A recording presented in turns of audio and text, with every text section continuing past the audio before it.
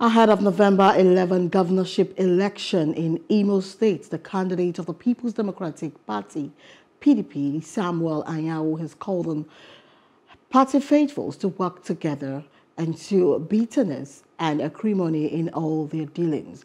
Addressing party loyalists in Owerri, Anyanwu says there is need for everyone to close ranks and avoid leadership tussle that may mar the chances of the party emerging victorious at the poll. Today, we have come.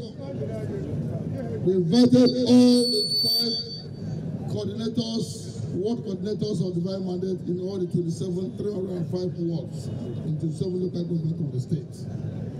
We're here to give them directives on what to expect and what to do.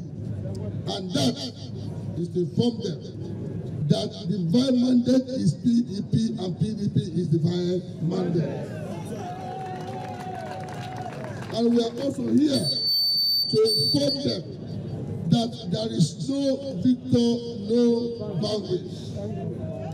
Everybody should subsume into the party and work with the party. Whether in Buildimo, whether any organization, we are all PDP. The day of election, November 11, you will not see divine mandate on the ballot. What you will see is PDP.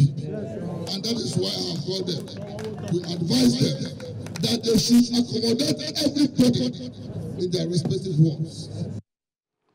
Hello, hope you enjoyed the news. Please do subscribe to our YouTube channel and don't forget to hit the notification button so you get notified about fresh news updates.